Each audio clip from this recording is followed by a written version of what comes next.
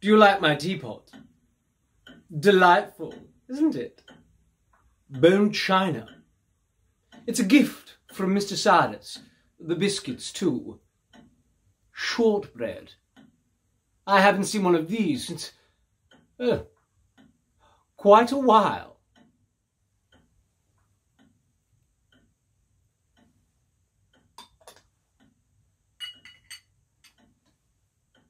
Mr. Cyrus said I deserved all of this after everything that's been happening. I didn't disagree. The last few months have been a veritable roller coaster. Listen to me, veritable roller coaster. If one of my students had used a cliché like that, I would have told them to leave the classroom. Yes, I used to be a teacher. Remember those? Probably not. I taught history of art and creative writing. The humanities.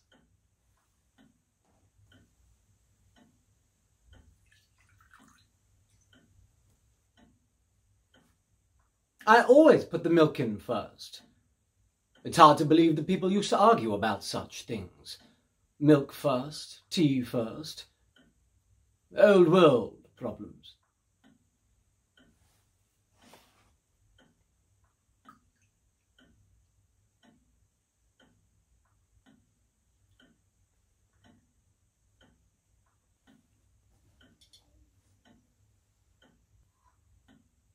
I made the acquaintance of Mr. Cyrus in circumstances I wouldn't exactly call the best, or even adequate.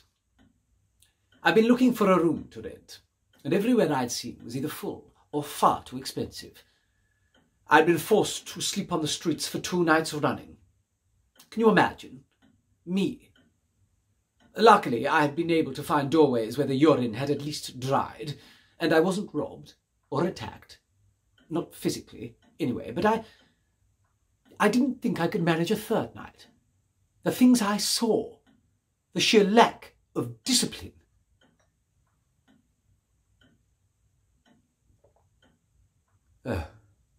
Bliss. Pure bliss.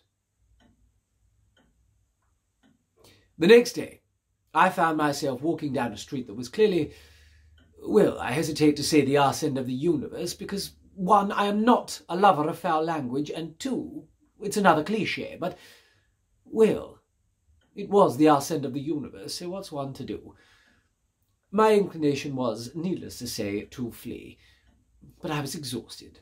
I could barely saunter, let alone scarper, and my suitcase, small though it was, felt like it contained an anvil. And besides, I just noticed a sign in a downstairs window. Cyrus Lodge, furnished rooms for rent. I knocked on the door, and as I waited, I noticed a young teenager, a boy, staring at me from the other end of the street outside the corner shop. He was shaking his head at me as if in disbelief or disgust. I assumed it was because of the high quality of my attire. True, it may have been a tad worse for wear, but in a street where everybody wore the ubiquitous monochrome boiler suit, my clothes stood out like, well, suffice to say, it was tantamount to wearing haute couture in an abattoir. Not that anyone knows what haute couture is anymore. Or an abattoir, come to that. These days nobody thinks in terms of style, and any living thing can be slaughtered anywhere.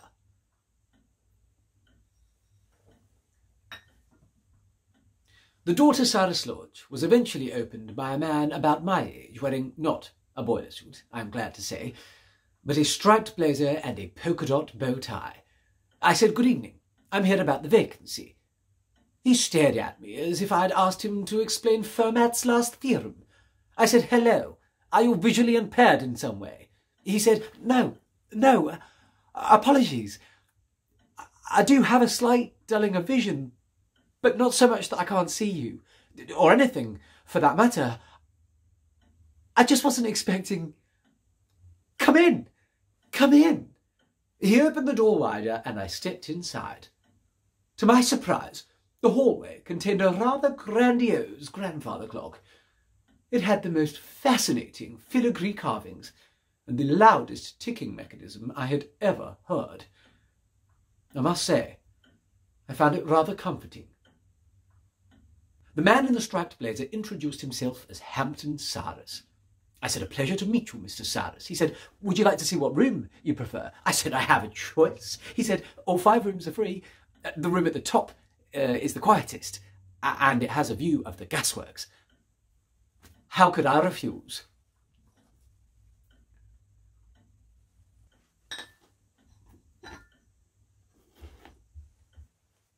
The room was totally and utterly charming.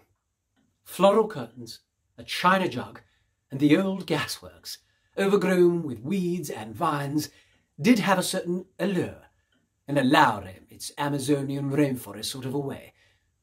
Lowry was an artist, long dead, forgotten. Mr. Cyrus said, "We used to have the loveliest clientele, smartly dressed, polite, like yourself." I do believe I blushed, and then, of course, everything changed. I said, "Indeed it did. The whole area became a shithole, almost overnight. Forgive my language." I inclined my head. "Our clientele became the scum of the earth. Criminals. They appeared out of nowhere and then disappeared back into nowhere. But," he looked around, "I've always tried to maintain the standards of the old world. I hope you agree." I said I did agree, and inquired about the rent. It was cheap. Cheaper than I'd been quoted. I said, "Mr. Cyrus, I don't have much money at the moment, but I hope that you will accept what I do have until I can—" Mr. Cyrus interrupted. "I will accept it gladly, but merely to cover breakfast and evening meals, because there's something I have to tell you before it's too late." I said, "What on earth is it?" I was all ears.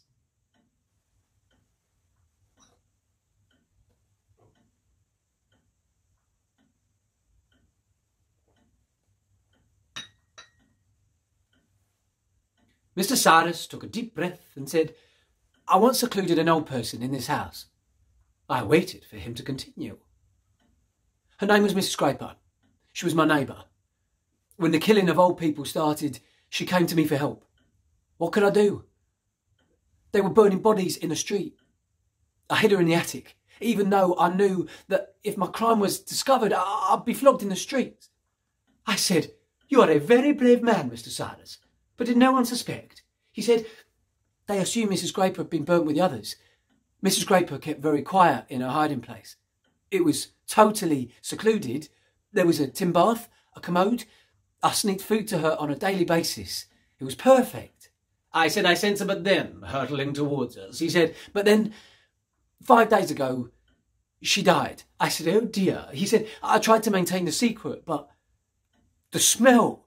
Oh, of course. Of course. But Mr. Cyrus, please don't tell me you were flogged." He said, "I was due to be. And then at the last minute, news came through that they'd introduced blessings." I said, "Oh yes. You may keep a person over 70 in your home so long as they get a blessing from the church." He said, "Exactly. And these blessings would work retroactively, so to speak." I said, "How convenient for the church. Corporal punishment may have entertained the masses, but it didn't bring much money into the coffers. So, you paid for this retroactively working blessing and were thus spared a flogging." He said, "I did. I was.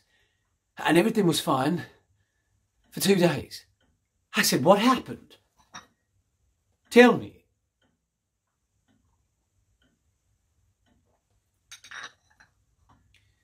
Mr. Cyrus said, "The church introduced yet another new thing. If an old person stays in your house without a blessing, then that old person unleashes evil spirits and your house is hexed." I said, "Hexed? Whatever would they think of next?" He said, "I'll tell you. The only way to get it unhexed is to get a priest to perform an exorcism." An exorcism? That's right. On the whole house. But I couldn't afford an exorcism, not after paying for the blessing. And so this house, my beloved Cyrus Lodge, remains hexed.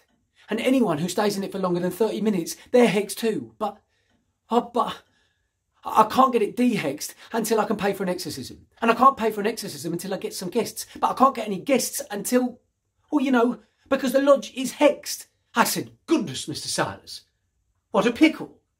He said, "The reason I need you to know this is because if you want to leave, unhaked, you have—" He looked at his wristwatch. 10 minutes left. I said, "Mr. Cyrus, I'm not going anywhere." I must say, sad though this story was, and galling, with regard to the continual, morally bankrupt, money-grabbing behaviour of the church, it did make me feel somewhat less beholden with regard to the next-to-nothing cost of my room. What Mr. Cyrus was proposing was a simple quid pro quo. I got a roof over my head, and he got a respectable-looking guest that might persuade others to overlook the hex.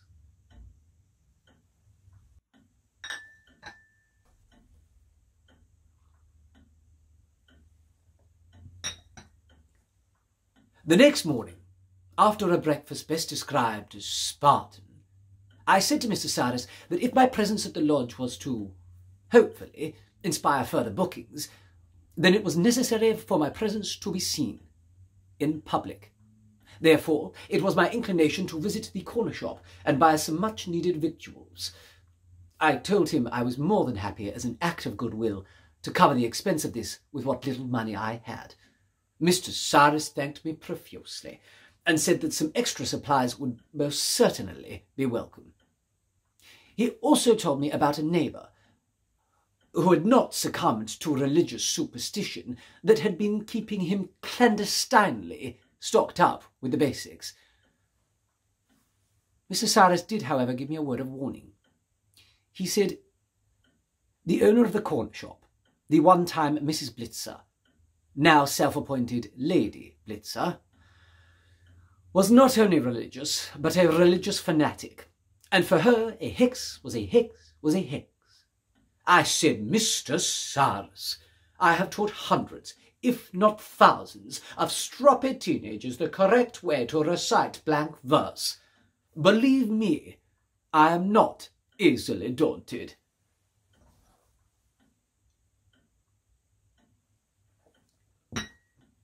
I strolled down the street to the corner shop, or Blitzer's, as the hand-painted sign above the entrance declared, and when I say strolled, I mean it. I wasn't going to allow anyone the satisfaction of seeing even an iota of anxiety, let alone fear, in my demeanour. To quote the Roman statesman Cicero, "You are only in control if you seem in control."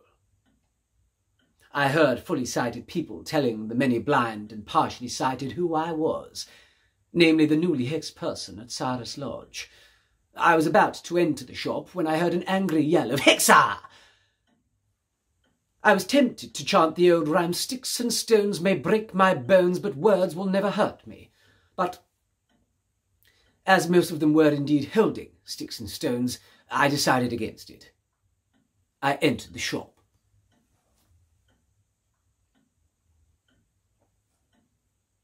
There was a candelabrum on the counter, casting a flickering glow across the tins of mush that now passed as food. Nothing sweet, of course, nothing we used to call a treat. The woman behind the counter was wearing a boiler suit and a bowler hat. I said, "Lady Blitzer, I presume. Please allow me to introduce myself. My name is—" "I know all I need to know about you," and aimed a shotgun at me. She went on, "How dare you walk in here with your airs and graces? Where's you? You who's living in an house where someone deliberately kept a disgusting old person." I said, "Lady Blitzer, surely you must realise, deep in your heart, that this vile prejudice against old people has no basis in logic or fact." I heard the collective snarl of anger around me. Other people had now entered the shop. A man to my right said, "I had 2 sons. They both died." A woman to my left said, "My sister died. She was only 20, and her 3 children went blind." I said, "I am sorry. Of course I am, for all of your loss and heartache. But old people did not cause the virus that—" "They didn't get it though, did they?" Lady Blitzer interrupted. "Not one of them." A teenager stepped forward. The boy, who'd been staring at me and shaking his head the day before, then said, "I have 5 brothers. They all went blind and died, didn't they, Mum?" Lady Blitzer said, "They did, Sykesy, and all their dads with them." The teenager, Sykesy, glared at me. And what were they doing, the old people, while all this was going on, eh? Laughing at us. They took up the hospital beds. They used up all the medicine. I said it wasn't old people's fault that the virus mainly affected the younger. Lady Blitzer cocked the trigger on her gun. Any more of your liberal bullshit and I'll blow your fucking head off. A voice behind me said, "Jerry lover." I said, "Oh, no, please, not the G word. Geriatric, if you must." But a girl rushed forward. She was about 12 years old and wearing one of those fluorescent yellow boiler suits favoured by the young, and shouted at me, "Fuck off, Jerry lover." Lady Blitz said, "You tell him, Toxie." The girl, she shoved me towards the door. The teenager called out, "Good old Toxie." I was kicked. I was spat at.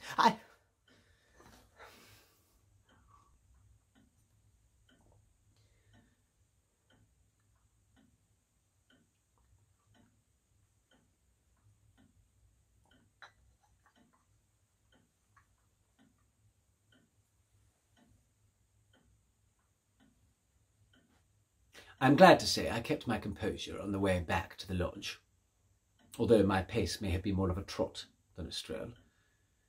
When I finally closed the front door behind me, Mr. Cyrus rushed from the kitchen, eager for news.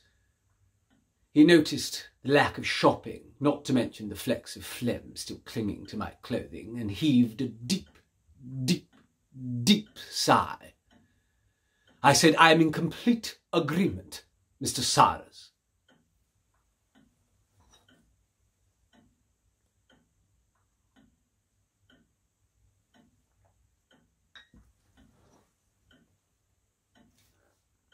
That evening, the mood lightened considerably, as Mr. Cyrus and I enjoyed a, wait for it, game of chess. Oh, joy! I'd begun to think I was the only person left on the planet who still knew how to play. We sat in the living room, across a rosewood table, bathed in a corona of candlelight, listening to the grandfather clock tick-tock, tick-tock in the hallway. And for a while, the cares of the world just faded away. I was about to take Mr. Cyrus's bishop when a door slammed at the back of the house. I was so startled I dropped my knight. Mr. Cyrus said, "Please don't worry, it's just the neighbour I was telling you about, the one who kept me topped up with basic supplies." The next second, a girl came stomping into the room. She was about 12 years old and wearing one of those fluorescent yellow boiler suits favoured by... I got to my feet. Toxie! I had not informed Mr. Cyrus of the full extent of my humiliation at Blitz's, so as to spare him any undue distress. Mr. Cyrus said, "Have you two met?" I said, This guttersnipe was at Blitz's this morning, and she saved your fucking life is what she did. You want to be thanking me for what I'd done? It was getting nasty in there. And you want to be thanking me for what I brought you tonight? There's a tin of rice pudding in the kitchen. I forgave her everything. Instantly.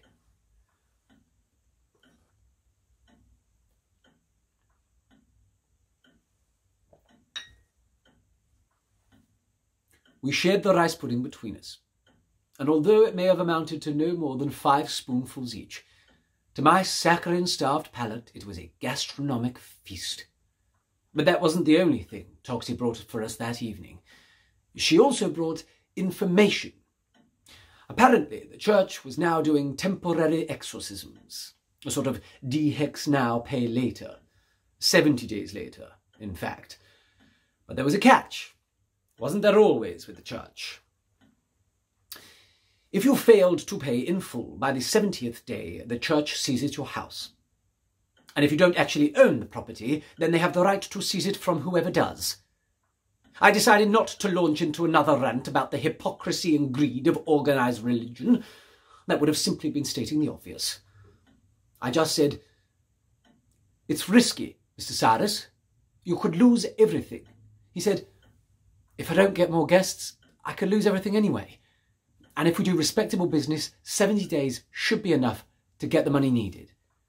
He looked at Toxie. "Please ask a priest to visit Cyrus Lodge."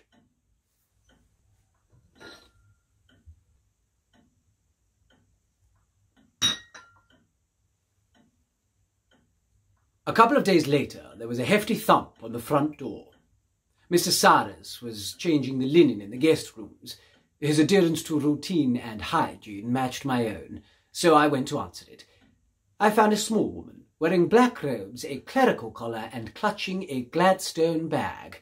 She announced, "I am Mother Lupin," then marched into the house. A small crowd had formed outside. One of them was Toxie. She gave me a mischievous wink, then yelled, "Make the lodge godly again, Mother." Sykesy was standing beside her. He yelled, without a vestige of a wink, mischievous or otherwise, "Unhex it for all our sakes." Mother Lupin turned and said, "I will, my children, but I can barely breathe with the stench of the hex." She took a handkerchief from her pocket and placed it over her mouth and nose. I noticed she was wearing a diamond ring. Only a priest could go out wearing one of those and not get mugged within seconds.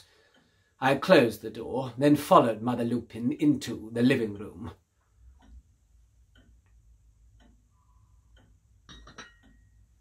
Mother Lupin placed her Gladstone bag on the rosewood table, turned to me and said, "Are you the owner of this hexed hell?" I explained I was merely a guest, and she said, "Then you are either a heretic or an imbecile. Probably both by the looks of you." At that moment, Mr. Cyrus rushed in, still clutching a pillowcase, and introduced himself. Mother Lupin said, "Well, let's get started. Contract first." Mother Lupin opened her Gladstone bag, took out a sheet of paper, a bottle of ink, and a quill pen. My heart soared, despite the circumstances, at the resonant, calligraphic utensils. Mother Lupin pointed at a chair and said to Mr. Cyrus, "Sit." He sat. Mother Lupin placed the contract in front of him. "Name here, address here, sign here, date here." Mr. Cyrus duly named, addressed, signed, and dated. Mother Lupin put the contract back in her bag. "Now don't forget, this house is forfeit if you don't pay by noon on the 70th day, plus interest of 50%. I said, "Interest of 50%? We didn't know about this." She said, "Well, you do now. It's in the contract. Small print." I said, "Typical. The church has always used every trick in the bloody book to increase its fortune by exploiting the vulnerable, and exploiting! How dare you? It's this man here who did the exploiting of his neighbours by keeping a disgusting old person in this house without it." "That's baloney, and you know it." "The old are an aberration. It's written clearly in the Bible. Psalm 90, verse 10. The days of our lives are 70. 70. That's our allotted time." That psalm was written by Moses, who, according to the Bible, lived to 120. Why didn't he throw himself on the burning bush when his allotted time came? Or had he handily dropped that particular commandment on his way down Mount Sinai? You think that you are so clever, but you're not. The Bible is an emotional truth, way beyond your meagre understanding. But I understand it. The people of this street, this whole area, understand it. 70 years, that's God's law. When my time comes, if I cannot afford a blessing, I would gladly throw myself into the fire. But you won't, will you? Priests will bless each other free of charge. And none of you have ever thrown yourself into the fire when there was no choice but to burn. Mother Lupin stepped closer, staring fixedly into my eyes. "Lady Blitzer told me you were trouble. And she was right. She always is. So listen to me, Trouble. I will give you a choice. You can either stay being trouble, in which case I will have to declare this house impossible to exorcise with your hex personages inside. In which case, the people of this street, the honest, unhexed, godly people will, perhaps not immediately, but soon, very soon, drag you outside and tear you limb from limb. Or you can tell me you are not trouble, in which case I will carry out the exorcism and you have a chance of staying alive and eventually keeping this property. So what's it to be? Are you trouble or are you not trouble?" Mr. Cyrus's eyes were pleading with me. "Say you're not trouble. Say you're not trouble." I said, I am not trouble." Mother Lupin said, "On your knees and say it." I looked to Mr. Cyrus. Oh, those pleading eyes. I got to my knees. I said, I am not trouble. Mother Lupin raised her hand. Now kiss my ring. I didn't want to. I really didn't want to.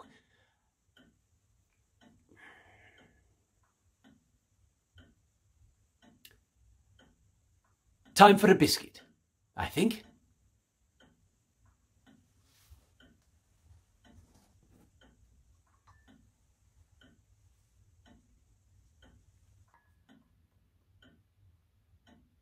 I've always enjoyed dunking a biscuit. Not all did, though.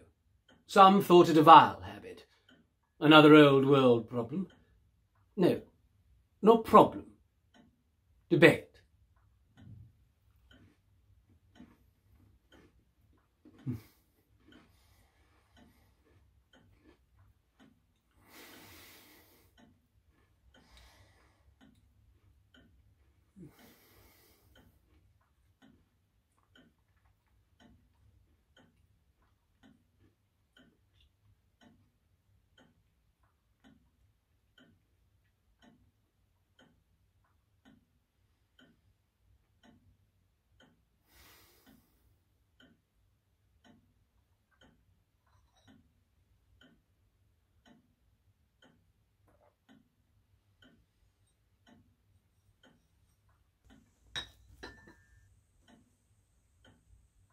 I stayed in my room whilst the blessing took place, and when it was over and Mother Lupin had gone, Toxie came stomping into the lodge, and moments later she stomped up to my room. She said, "Unhexed! Mr. Cyrus says I can stay in the attic if I want." I said I do want. It beats the gasworks. Who's this?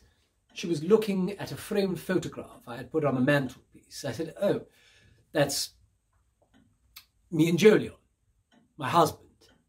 "Where's it taken?" I said, a city called Rome, St. Peter's Square. Jolion and I had just met in the Sistine Chapel. "What's that?" "Oh, it's a place of great beauty, great art. I'll show you." I took a postcard from my suitcase. She looked at it. "Fuck me, there's a lot of different stuff going on there." "Indeed there is, Toxie. A lot of bright, joyous stuff, like God creating Adam, here, and a lot of dark, disturbing stuff, like St. Bartholomew displaying his manner of execution, here. Jolion used to say the whole thing was bright bits and ugly pits, just like life."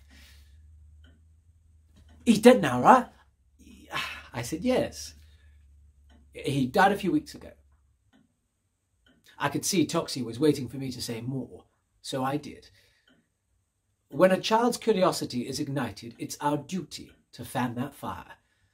I said, "Jolion contracted the virus very early, in the first week, in fact. He woke up one morning and he couldn't see properly. Everything appeared dull, like someone had drawn a curtain across the sun, which is how the virus got its nickname, of course. But you will never hear me use it. Never. Or that nickname is too poetic, romantic almost. And there was nothing poetic or romantic about the virus when it first struck. It was cruel and wicked and vicious and..." I took a moment to regain my composure and said, "The virus did not kill Jolion, but he went blind. And for an artist like him, a painter, that's a sort of death.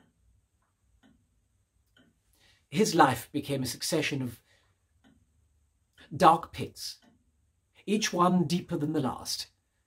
Then 2 months ago, he went into the deepest of all. I tried to pull him out. How I tried. But Jolion took his own life. And then, as if my anguish wasn't great enough, news came through from the church that any property or piece of land in which a person kills themselves is corrupted and must be taken by the church for deep cleansing. And how long does this deep cleansing take? 100 years. In other words, they just take your house, One morning, 2 priests and their cohorts came round and told me I had 30 minutes to pack. Just one small suitcase, and then I had to leave. And not just the house, but get out of the area altogether, or else be fined, or flogged, or more than likely, both. I watched from a safe distance as they dragged Jolyon's paintings and drawings into the middle of the street and set fire to them. All those years of work, all that beauty, the memories. I could say no more to Toxie. I went to the window. I gazed out at the tangle of vines cocooning the gasworks. There was a pale sunset behind. I wondered what Jolyon would have made of a vista such as this. And then Toxie. She's standing beside me, and she's holding my hand. Time to introduce Mr. Tenwan. Goodness, where do I begin? With his arrival. Where else? I always told my students storytelling is primarily concerned with entrances and exits.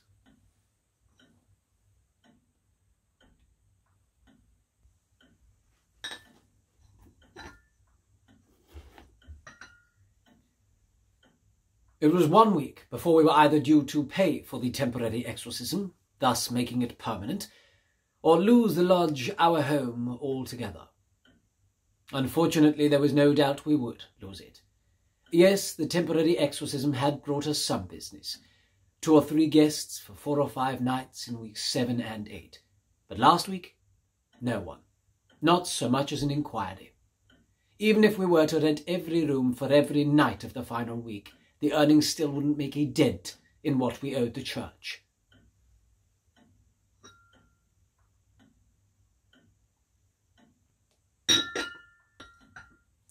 And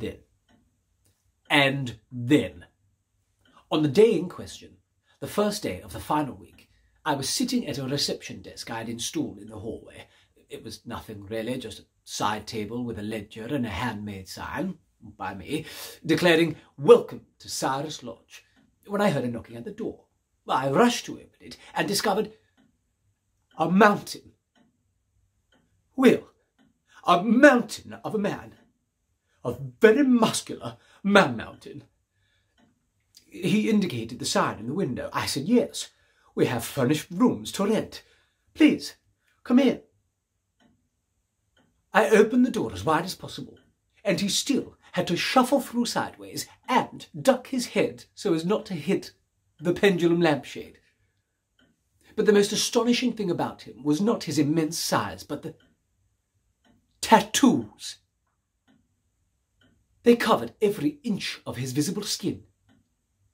Face, shaven scalp, neck, hands. Everything was covered in dolphins and pterodactyls and pangolins and old sailing ships and mermaids and tigers, some shimmering with gold. He was a walking, illuminated manuscript. I tried not to stare, but I couldn't help it. I saw out of the corner of my eye Mr. Tenwan smiling at me. I said, "Forgive me, but I haven't seen such intricate and aesthetically pleasing artwork in quite some time." He unzipped his boiler suit to reveal a tattooed chest and abdomen, and would have no doubt revealed more had I not said, "Let's get you checked in, shall we?" He nodded and zipped up. "We have a charming room on the first floor. Would Sir like that?" He indicated he would. "And how long does Sir intend to stay?" He held up 6 fingers. I said, "Oh, well, that would be perfect," which of course it was, for reasons he was blissfully unaware. I turned the ledger round and showed him where to sign. He picked up the pen, a biro, not a quill, unfortunately, and with a flourish I found totally endearing, wrote a number 10 and then a number 1. I said, "Well, let me show you to your room, Mr. 10-1.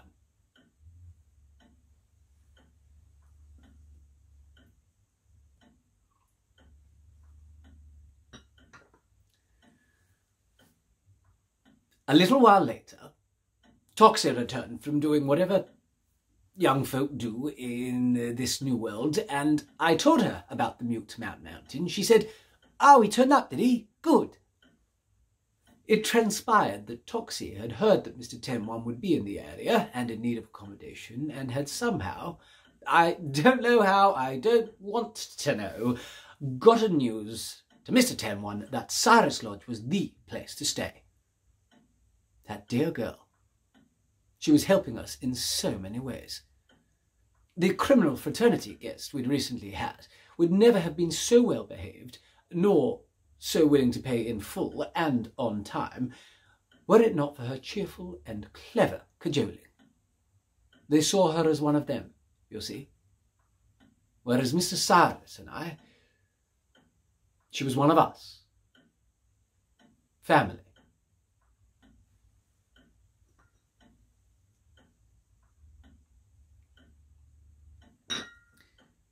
The next few days following Mr. 10-1's appearance, and oh, what an appearance, were, according to Mr. Cyrus, the happiest the lodge had seen since before the virus. Toxie struck up a friendly rapport with Mr. 10-1. Indeed, we all did. He was the perfect guest, punctual for meals, respectful of the furniture, and fastidiously clean. During the evenings, after we'd eaten, Mr. 10-1 would sit in the living room watching Mr. Cyrus and myself play chess, even though he had made it perfectly clear he couldn't play himself.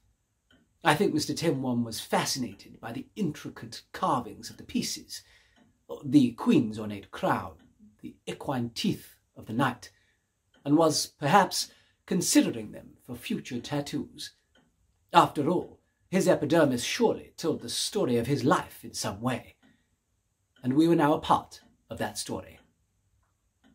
Or at least I hoped we were.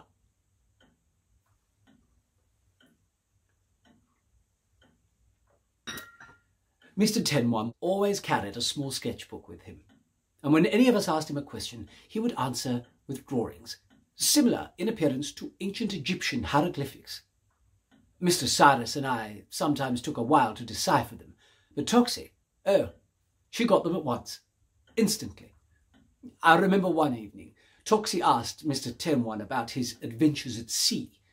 Mr. 10-1 had been a sailor when he was younger, and he told a story about an island, and a mermaid, and a great white shark. And he did it all with drawings and facial expressions, and oh, it was totally captivating. I could have sat there for hours. I did sit there for hours. I asked Mr. 10-1 if I could have one of the drawings to get it framed and hung in my room. Mr. 10-1 became very moved by my request, and I was equally moved when he, oh so gently, tore the drawing from his book and ceremoniously handed it to me as if my admiration had made it the most precious thing in the world.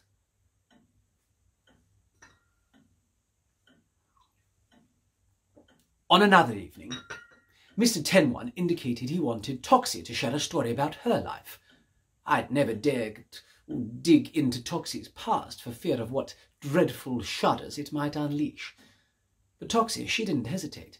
She said, "My dad went blind. My mum's sight just went dull, but my mum died first. My dad went on not dying until he ate a rat not cooked properly, and then he stopped not dying.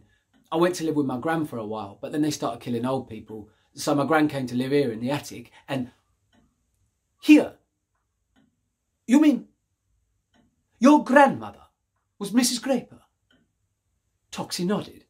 I looked at Mr. Cyrus. "Why on earth didn't you tell me?" Toxie said, "Oh, don't blame him. I told him not to tell you. I didn't know if I could trust you at first, but I do now. I should have told you. Sorry." And she came over and put her arms around me. That poor child. To have endured so much, So young. On the last night of Mr. Tem1's stay, an inevitable melancholy settled on the lodge. Not just because we would be saying farewell to our new friend, and friend he was to all of us, but because, of course, tomorrow would also herald the end of our temporary exorcism, and we would have to... Neither Mr. Cyrus nor I could allow our minds to wander into that impending abyss.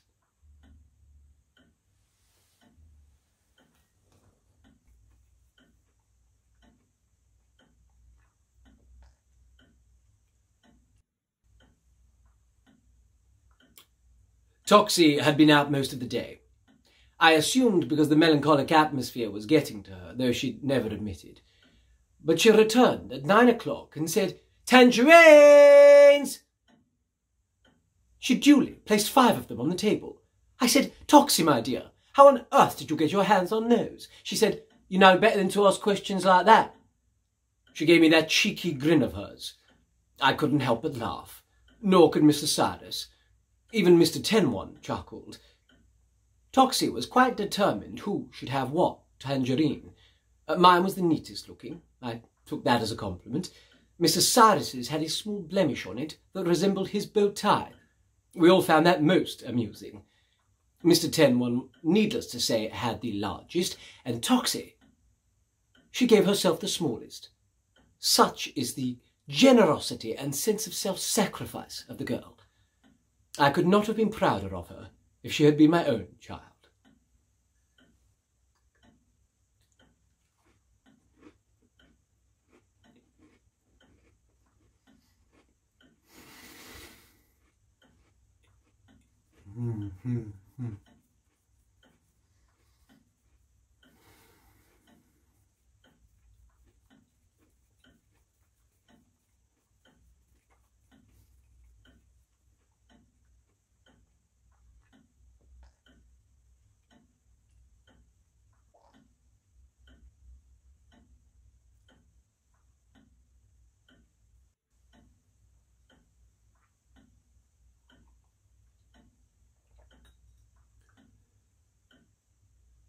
We ate our tangerines, savouring every citrus drop.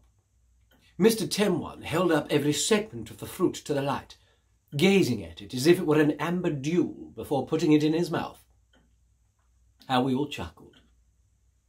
Once tangerines were consumed and hands washed, I deplore sticky fingers, Mr. Cyrus and I settled down to our game of chess.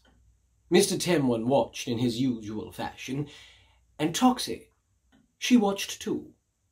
This was a first. Obviously, the uniqueness of the evening was having a profound effect on her.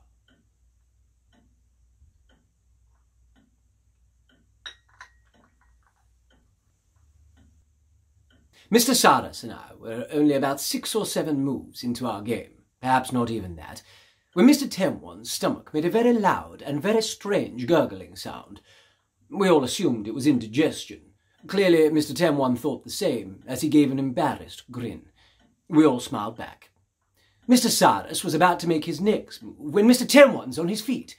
The gurgling has returned, but this time much louder. Mr. Tem1 is swaying from side to side. I cried, "Mr. Tem1, what's wrong?" He's clutching at his throat now, white foam on his lips. We all jump up. Mr. Tem1 starts trembling, no, shaking all over. We approach Mr. Tem1, then stop. He's swaying so much, if he falls on one of us, we'll most surely be crushed. We watch as the gurgling and foaming and swaying continues. Oh, the swaying! He was like waiting for a tree to fall, and then crash! Mr. Tem1 falls into the rosewood table. It splinters beneath him.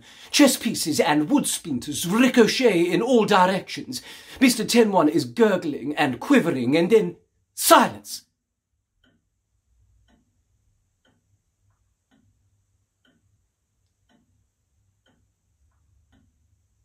Mr. Tem1 is not moving. None of us are moving. It's Toxie who rushes into action first. She says, "Oh no, he told me he had a bad heart." She feels his neck. She gasps. He's dead. She starts weeping. I say, "Come here, child." She rushes over and I wrap my arms around her. I don't know how long we stood there. The reality of the situation descending upon us like a shroud. An apt simile. It was Toxie who gave voice to our fears. You know what they'll say? Lady Blitzer, Sarksy, everyone. They'll say the hex was so strong it came back a day early. They'll say if the lodge can't be de-hexed, then nor can we. You know what that means? Indeed we did. We all did. The mob would kill us. And then Toxie said, "I've got an idea." Mr. Sardis and I looked at her. Toxie continued, "There's loads of people I know who collect tattoos. On their own skin, and they collect them on other skin."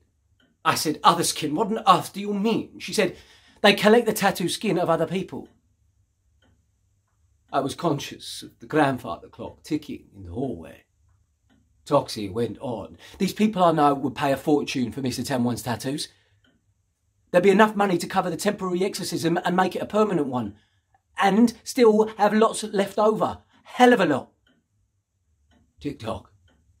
Tick-tock. I heard Mrs. Sardis say, "So these people, they come here and collect the body." I said, "Mr. Sardis," he said, "I'm curious, that's all." Toxie said, "No, they wouldn't collect it. We'd have to take what they want, and only what they want, to them." Tick-tock. Tick-tock. Mr. Sardis said, "So you mean we'd have to," Toxie said, "skin him here? I'll take the skin to them, then we'd have to chop up what's left of the body and dispose of it, or hide it till we can." Tick-tock. Tick-tock. Mr. Sardis said, "But is there time for us to—" I said, "You can't be serious. What's being suggested is an abomination." He said, "What choice is there? Do you want us all to die, do you? Because that's what will surely happen if we don't, and you know it."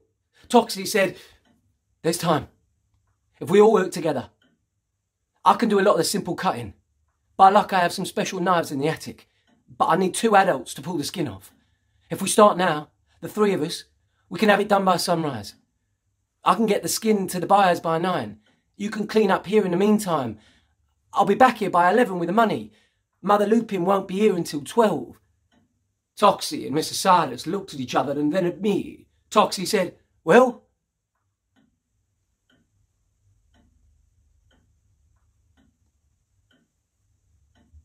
I thought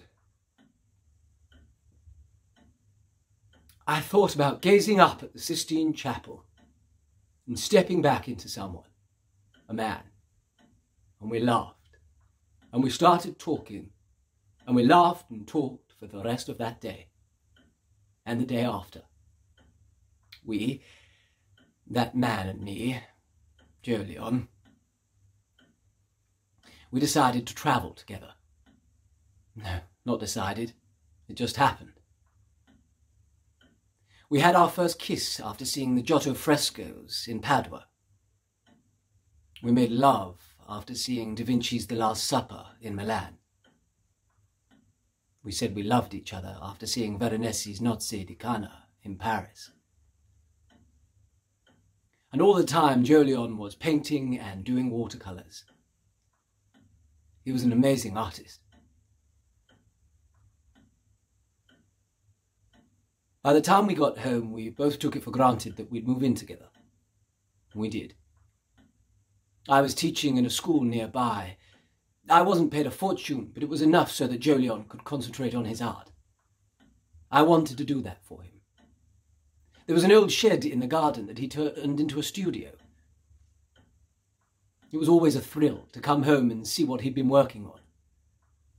Jolyon started to sell, not much at first, but it took off. He was earning more than me. We bought another house. I got another teaching job. The local newspaper interviewed Jolyon. A gallery owner asked to see his work. They promised him a show the following year.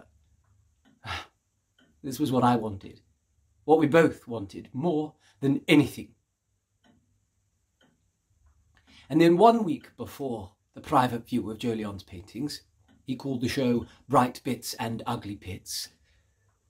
We were watching the news on the television, and there was a report about 3 children in the same family who went blind overnight. And the next day, a report about how they'd all died, and yet more children gone blind. Hundreds of them. And the next day, thousands of people have gone blind, and half of them dying. And then tens of thousands, and then...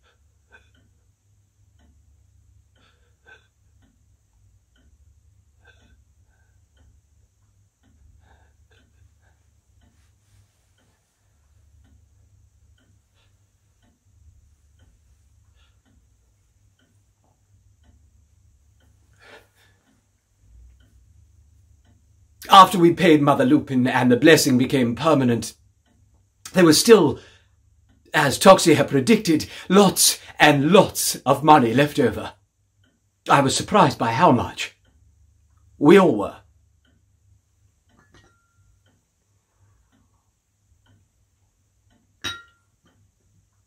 It was Toxie who suggested that we make a gesture of gratitude and atonement and give Mother Lupin a gift. Some extra money just for her. Again, as in so many things, Toxie's judgment was spot on.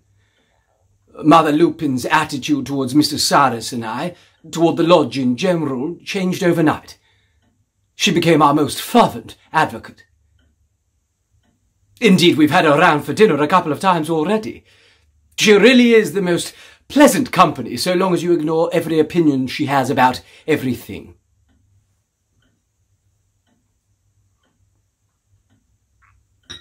And listen to this. Our little Toxie has got a boyfriend. Guess who? Sykesy, Lady Blitz's son. The young fellow's around here most evenings. Mr. Cyrus and I listen to them laughing and chattering away in the attic. They really are quite sweet together. I did give Toxie a little parental talk, though. Toxie, my dear, you and Sykesy are still very young. So it's only hand-holding and occasionally, perhaps, an affectionate kiss on the cheek. But nothing more, you understand? She said, I do understand. Thank you. Can you believe that? So polite. So mature. Again, my heart bursts with pride.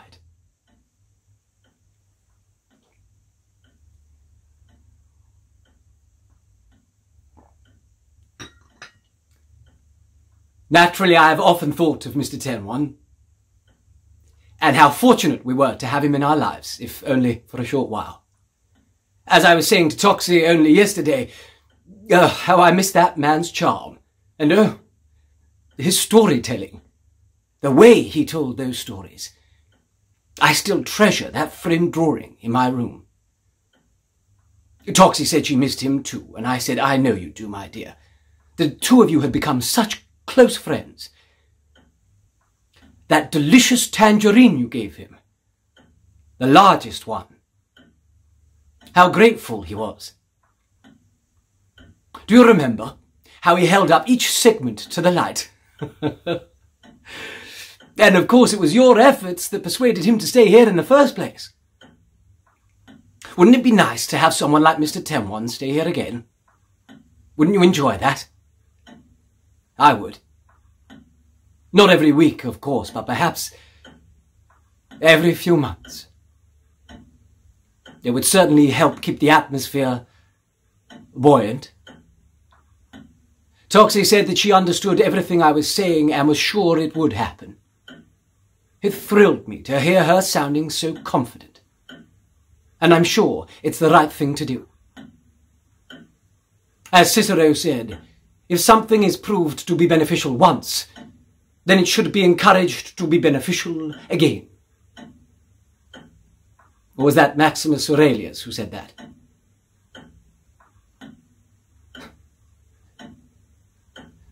What does it matter now?